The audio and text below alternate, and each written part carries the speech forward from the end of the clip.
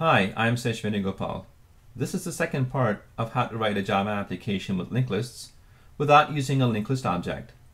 In the first part, we saw how to write a method to add a movie to the front of a linked list. At the end, I suggested that we could shrink the code in the method down to a single line.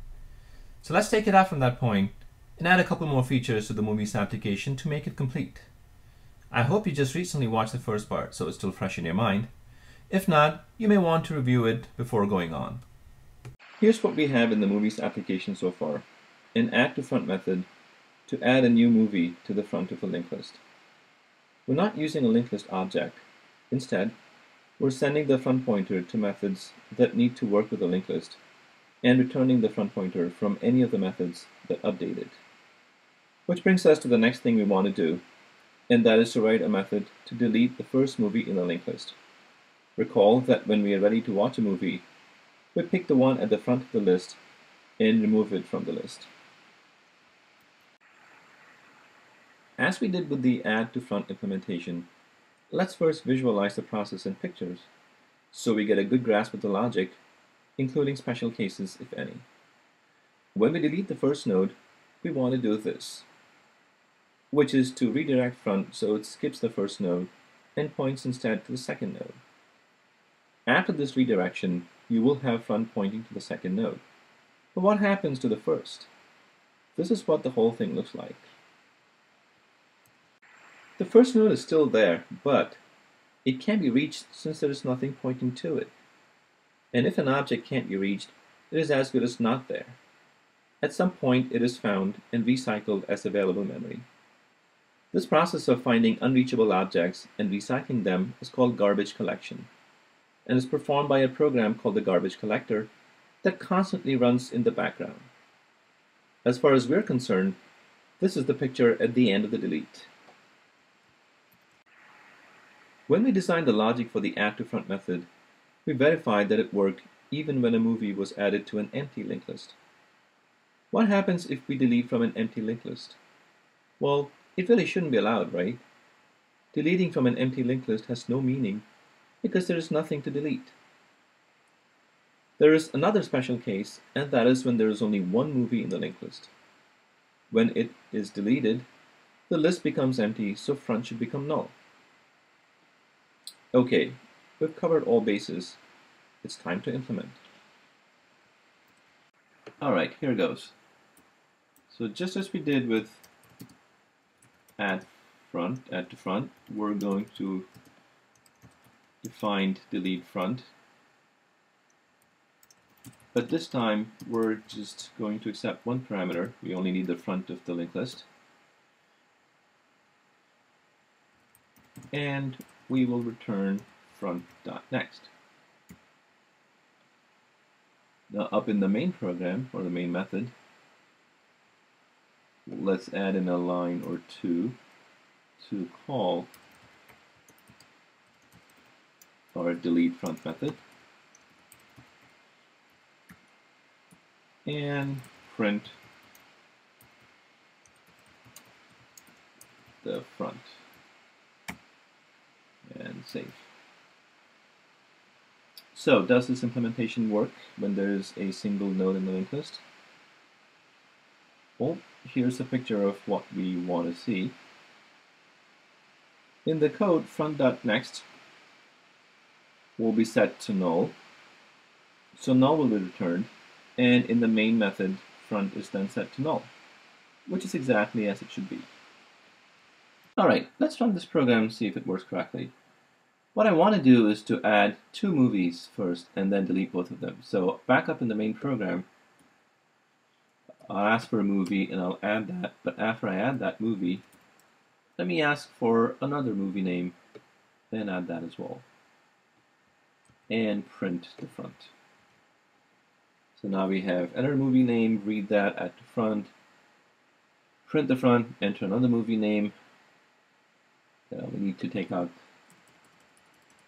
the type name here, since we've already defined movie earlier. And then add that to front, print it, and then we'll delete the front, which will delete the first thing in the linked list. And that will leave one movie in the list, and I want to delete that as well. Okay, save it. Alright, let's run it now. Okay, enter movie name. So the first movie I want to enter is Die Another Day, which is printed. Add another movie name, GoldenEye. You can see there's GoldenEye that was printed, and then we said print front, which prints Die Another Day, and then the other movie was deleted, and then the front will be null. Again, after we entered the second movie name GoldenEye, we were here in the code, it was read, was added to the front of the list, and the front printed GoldenEye, and then we deleted the front, which left Die Another Day, that was printed out, and then we deleted the front again, which left nothing in the list, and it printed null. So it's working correctly so far. Now, if we call delete front a third time, it will be on an empty linked list. What do you think will be the output?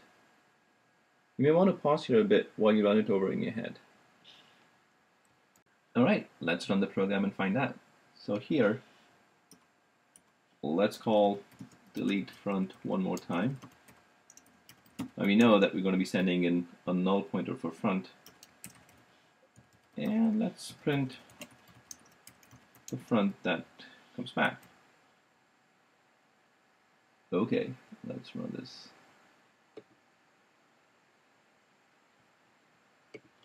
I'll Die Another Day.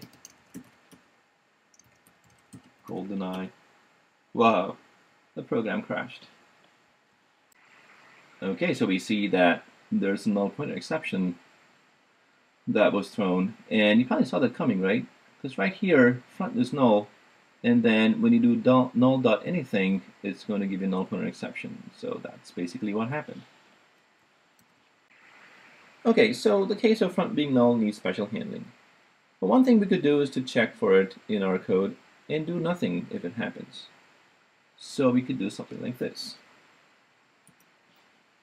We could say, well, only return front.next if front is not equal to null.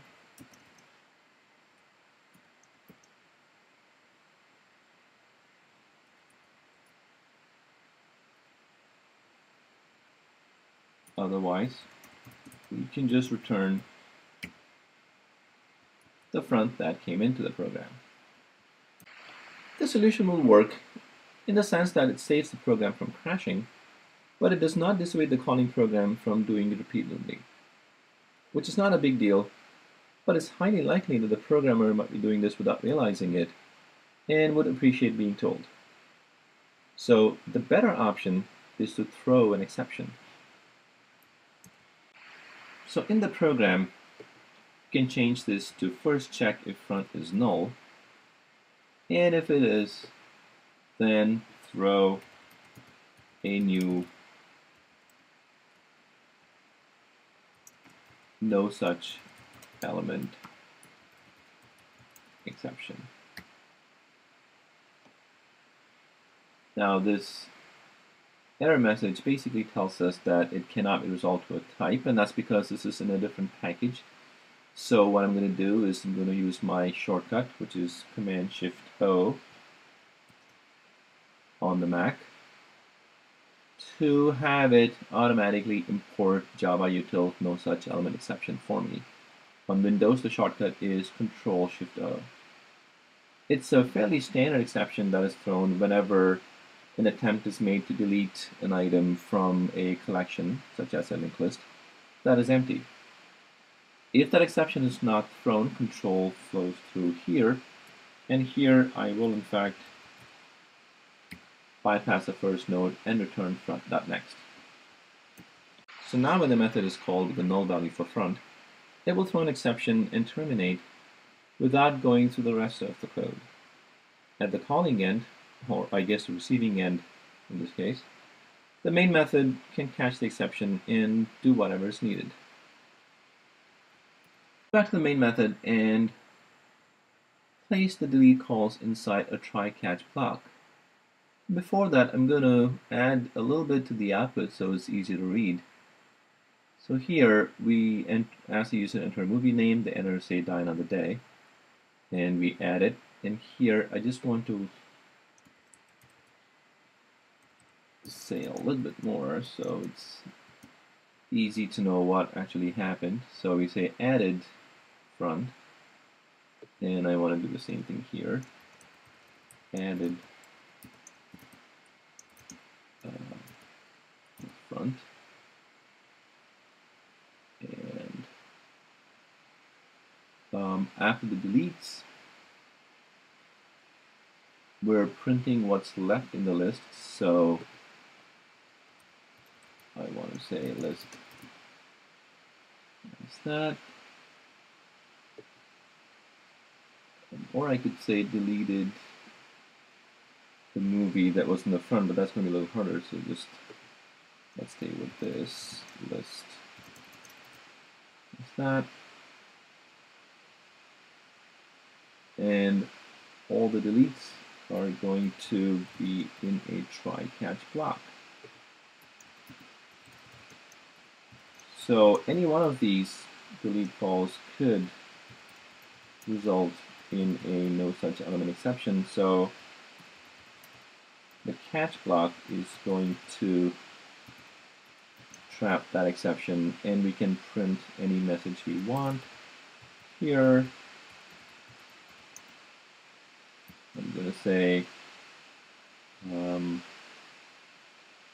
try to delete in an empty link here.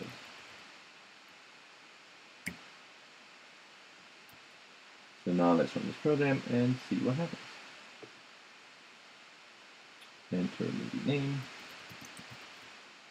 Die Another Day, added Die Another Day, enter another movie name, Golden Eye, added Golden Eye.